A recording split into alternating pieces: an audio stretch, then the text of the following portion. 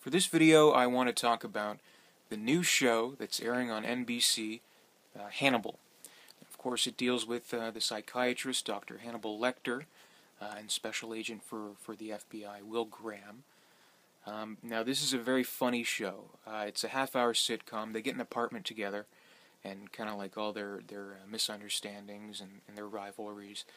Will Graham, he's kind of the more strung-up character. He's easily agitated, and he's very high maintenance and quirky. And Hannibal Lecter, he's more laid back and more easygoing, new age, and he runs his practice out of the apartment. So all these funny characters and these psychiatric patients, they're coming in and out, and there's all these funny misunderstandings and stuff. And of course, Hannibal's always cooking and stinking up the apartment, and it gets on Will's nerves. So it's very funny.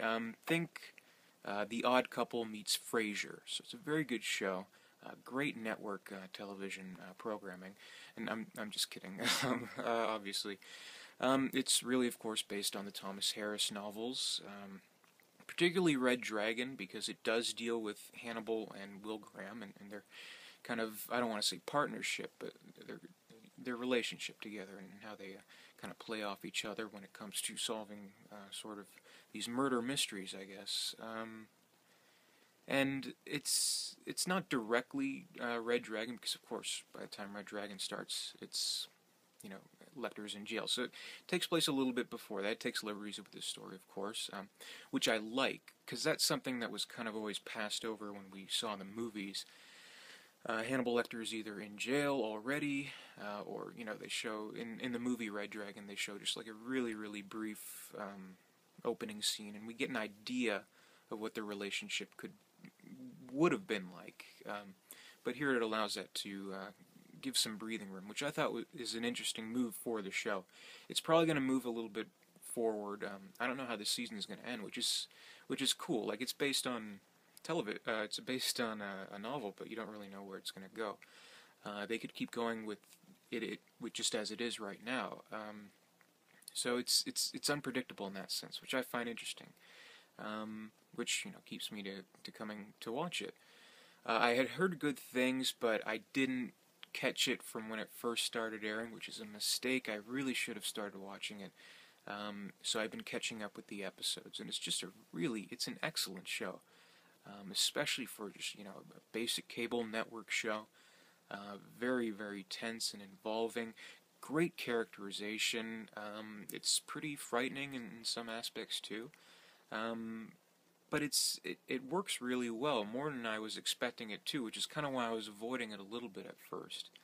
But where it really shines is in the characters themselves. Now, Will Graham, he's kind of, when it comes to what we know of the Thomas Harris adaptations, he's always second fiddle to Clarice Starling, because we love Clarice, and we love the relationship between her and Hannibal Lecter, of course. That's, where the core attraction, I think, is. And I don't want to say he wasn't portrayed accurately in the movies. Like, he got a shot in Red Dragon, directed by Brett Ratner, and of course in Michael Mann's brilliant movie Manhunter. But as good as he was portrayed in Manhunter, and as good as he was in Red Dragon, it's just that I don't think they got him quite the way he should have been. Like, the whole aspect of him, he's a neurotic character, and he is tortured because he has this gift of getting into the mindset of a serial killer. And the way they kind of portray that in the two different adaptations of Red Dragon is he kind of just talks to himself, and he's like, "Oh, that's what you're gonna do.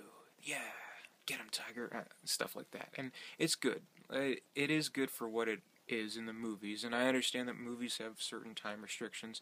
That's what's good about TV, and how TV's kind of evolving to, adapt things. Like I was talking about Game of Thrones in another video. Same deal here. They have more time, more breathing room. Literally within the first 10 minutes of the opening episode of Hannibal, we get a real sense of how Will Graham's mind works, which I thought was really well done. Because you do literally see him in the position of the killer. in his mind. It does this kind of swoon thing, and it's kind of cheesy that way, but bottom line is it gets it done really well. He's a very interesting character, played wonderfully by Hugh Dancy. I thought he does a great job with playing the character, kind of like he keeps his distance from everybody else, so he's very interesting to have as the lead character, which I think kind of plays off Mads Mikkelsen when he's playing Hannibal and their dynamic, because he's more, I don't want to say open and friendly, but he's a more accessible person. And Mads Mikkelsen, he's a great Lecter. It takes a while. If you're as used to the Hannibal Lecter movies as you may be, like I definitely am. I love those movies. You have to set aside everything you know about Anthony Hopkins' portrayal, because it's a completely different thing. You have to just take away this kabuki British I'm gonna get you kind of thing that he does, which is excellent the way Hopkins does it as Lecter. It's iconic, and won him an Oscar.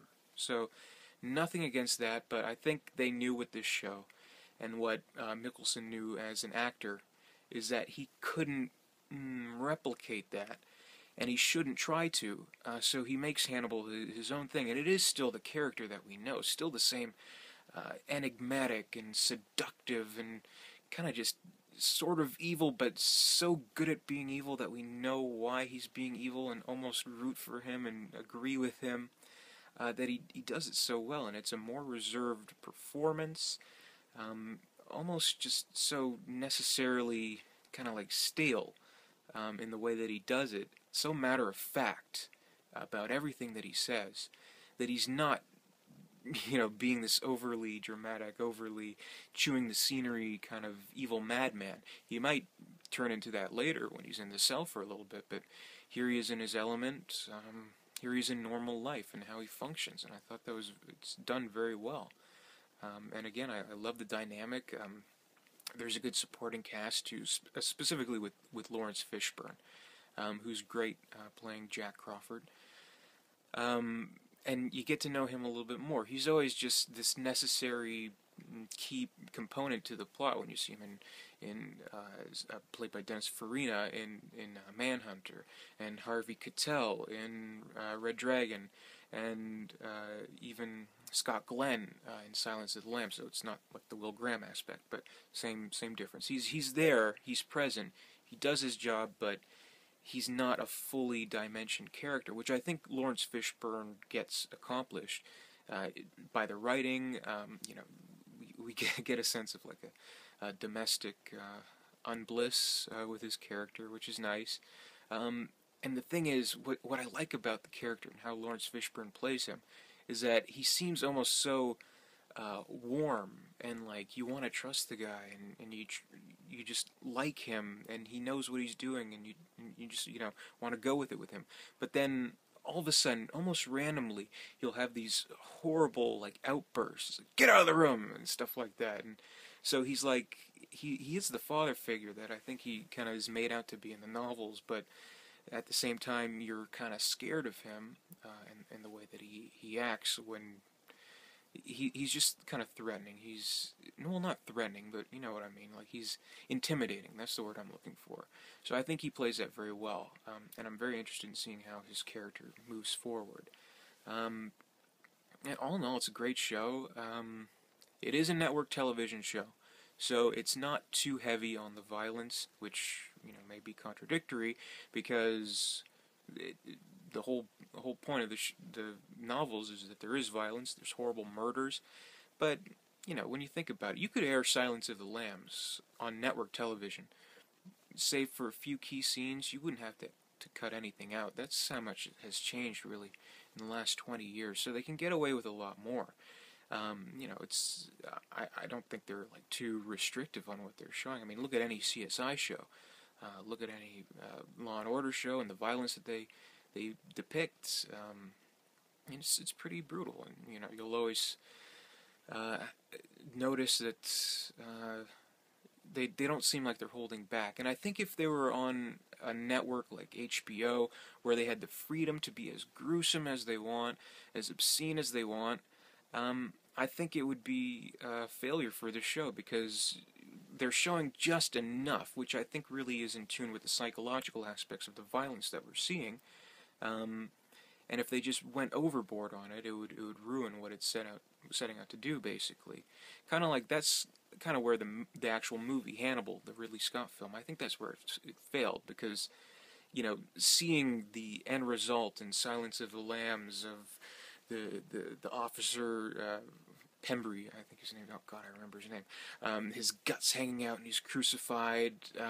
You see it, but you don't see it too clearly. Compare that to Ray Liotta in Hannibal. You see his brain hanging out, and he's sticking a fork in there, putting it on the grill. It's too much, and you don't want to see that much. At least I don't think so. Maybe you do. I don't know. At least not in something like this. I don't know. If it's a kind of a more psychological cop drama, I think they've hit all the right notes with this show. And maybe, when it comes to DVD, I'd love to purchase it on DVD or Blu-ray. Maybe they'll come out with like uncut versions, which would be interesting to see, because I don't think they do that too much with TV. You see it all the time in movies, like unrated edition, blah blah blah blah blah, but not too much with TV. So I will definitely buy it. It's an excellent show. I'm really, really curious to see where it goes towards to the end of the season, and where they're going to keep going with it. And that's provided it stays on the air. I know the ratings aren't great. Networks tend, especially on basic cable, where it's just so disposable, if it's not like the #1 show, then boom, they cancel it. I really sincerely hope they don't cancel Hannibal, because it has a lot of potential. So that's kind of why, I want to talk about it on my channel, which gets like 800 bajillion views. Not really, but I want people to talk about it. I hope people are watching it. I want to get the word out on it. It's a fantastic show. So tune in. Hannibal, Thursday nights, NBC, 10 o'clock Eastern Standard Time. Check your local listings. So, thanks for watching.